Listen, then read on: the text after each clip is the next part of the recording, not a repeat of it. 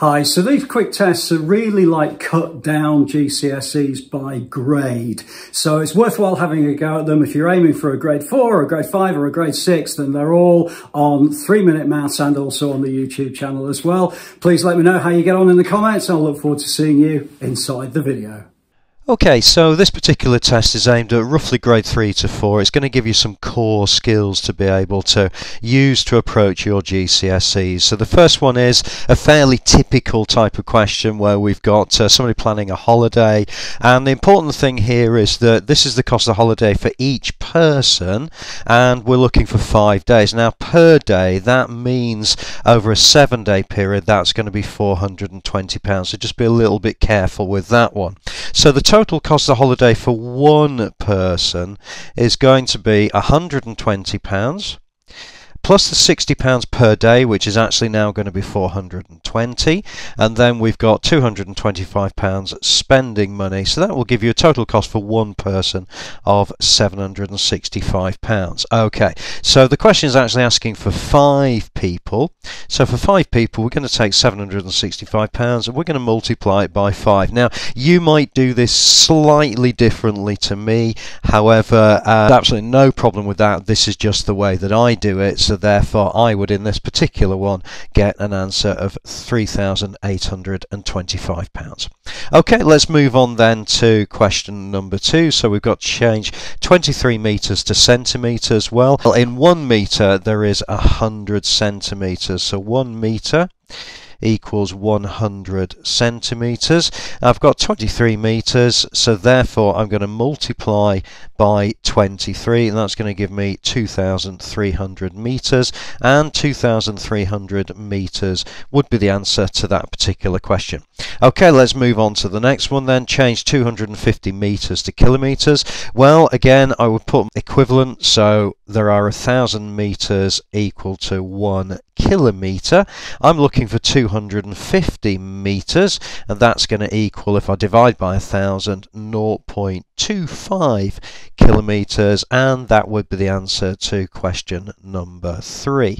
Okay, let's move on then to question number 4. Now, question number 4 is a fraction question, so working out 3/4 of 254. What we're going to do first is work out 1/4, and I'm going to take 254 and I'm going to divide by 4. Now if I do that, that will give me 1/4, and again you might do it slightly different to me. I'm going to use the bus stop method. The problem with it is that I've got a remainder, and that remainder is going to be 20. 4 into 20 go 5, so therefore I know that 1/4 equals 63.5. So therefore if I want 3/4, I'm going to get 63.5 and multiply it by 3. Now when I do that, I get 1905. Now you'll notice that I've missed the decimal point off. I do that quite deliberately when I'm multiplying decimals, and then I'll put the decimal point in afterwards, so that would give me a finish question at 190.5, and that would be the answer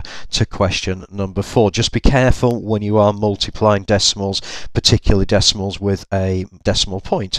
Okay, let's move on then to question part B. 65% of 460. Well, what I do know is that 10% is going to equal 46, so therefore I need to work out 60%. So if I do 46 multiplied by 6, just in the corner, that's going to give me 276, and therefore 60% is going to equal 276. Now 5%, remember I'm looking for 65, is going to be half of the 10%, so it's therefore going to be 23, and therefore if I want to add up the full 65%, I'm going to add my 2 middle numbers there, and that's going to give me 299, which is the answer to part B of this particular question. Okay, let's move on to part C. Now I mentioned before about multiplying by decimals. The easiest way of doing this is to multiply 124 multiplied by 89. Now again, you might use partitioning method or something like this. Okay, the way that I do it is the way that I was taught originally. It's the way that is taught actually an awful lot in schools, and that should give you 11036. I've not drawn that particularly well, okay, but it'll give you some idea. Now again, I've missed the decimal point, so therefore I need to put the decimal point back in 2 places, and that's going to give me 110.36, and that would be the answer to part C for 2 marks. Okay, let's move on then to a ratio question. I've got 32 to 48 in its simplest form. Well, what I would do is start with 32 to 48, and then I'm going to divide both sides by 2. It just seems to me to be a little bit easier to do it this way. I'm going to get 16 to 24. Now I know that 8 will divide into 16 and into 24, so if I divide both sides by 8, that's going to give me 2, and divide that by 8, it's going to give me 3. So in its simplest form, it's going to be 2 to 3, and that will give you 2 marks for that particular question. Okay, so we're moving through this at a fairly fast pace. If you're not sure about anything, please do stop the video, put something in the comments, and I'll send you through a link to a playlist. Okay, so a map has a scale of 1 to 30,000. Distance between 2 points on the map is 6 centimeters. So 1 centimeter on the map is equal to 30,000 centimeters in real life. So therefore 6 centimeters on the map is going to be 6 times bigger. So if I multiply that side by 6, I actually get 180 and then 3 zeros at the end, so it's 180,000, and that's in centimeters. I need to convert that to meters, so I'm going to take it a step at a time.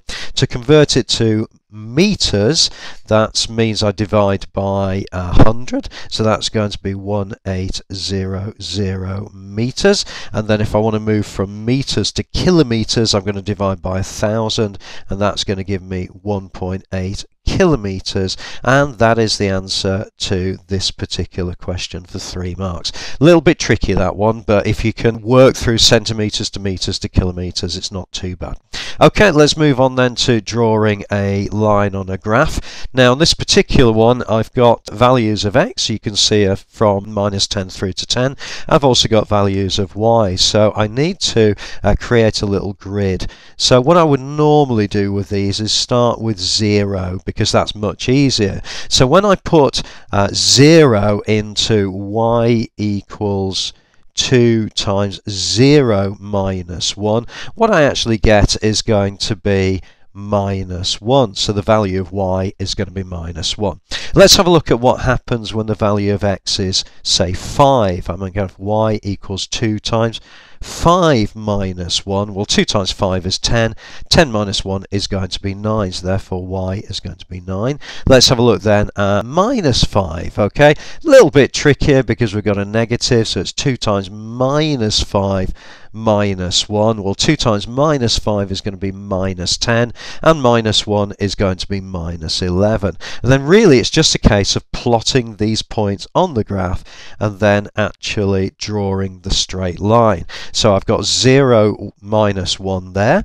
I've got 5, 9 at the top here, and I've got -5, -11 at the bottom here. Now I'm going to try using a ruler. Let's see how we get on with using a ruler, particularly on a live video. But, well, that's not too bad. Okay, so I'm just going to draw the line, and hopefully that will give you some idea of what this looks like when it's completed, and that would be the answer to this particular question. Okay, hopefully that's all right for you. Let's move on then to question number 8, and question number 8 is a proportion type question. Josh needs 40 grams of sugar to make 15 biscuits. He also needs, and this is where it's a little bit of English, is a little bit difficult to follow, but just take your time with this. So 4 times as much flour as sugar and 1.5 times as much butter as sugar. So let's ignore at the moment that he's going to make 60 biscuits. Let's just look at how much he needs to make the 15 biscuits. Okay, well, we've actually said that he needs 40 grams of sugar. That's absolutely fine. And then he needs 4 times as much flour as sugar. Well, 4 times 40 is going to be 160 grams of flour. Okay, and then he needs 1.5 times as much butter as sugar, so it's 1.5 times 40 is going to give me 60 grams of butter. Now he's going to make 60 biscuits, which is actually going to be 4 times as much ingredients. So therefore I just need to multiply each of these by 4. So rather than having 40 grams of sugar for 15 biscuits, I've got 160 grams of sugar for 60 biscuits, and then I've got 160 multiplied by 4, and again you might need to do a little calculation as I did, but for the sake of the video it's easier just to write it down as 640 grams of flour.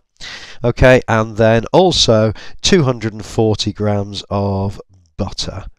Okay, and that would be the answer to this particular question. Hopefully that's okay for you. Let's move on then to the final 2 questions on this particular worksheet. Please do stop the video, have a go at each of these questions. Okay, so what I'm going to do with this one is I'm going to start with 7p plus 30 equals 9. Now my problem is I've got 7p and then I've got this plus 30, so what I'm going to do is minus 30. And that will get rid of it for me on the left hand side. That'll give me 7p equals minus 21. And then I need to divide through by 7, because don't forget I've got 7 lots of p, so therefore if I divide through by 7 I get p equals minus 3, and that would be the answer to that particular question. Okay, let's look at the very final question. Film starts at 7:45 p.m. The film lasts 98 minutes. What time's the film finish? Well, probably for me the easiest way is to do some timeline. So start with 7:45, and then if I let the film run for 60 minutes, that's going to give me 8:45. Don't forget this is PM. And then I've still got 38 minutes to go, so I'm going to add another 30 minutes here, and that's going to give me 9:15, and then another 8 minutes on top of that, so that's plus 8 minutes, and that's going to be a finish time of 9:23. So therefore the answer to the final question would be 9:23 p.m.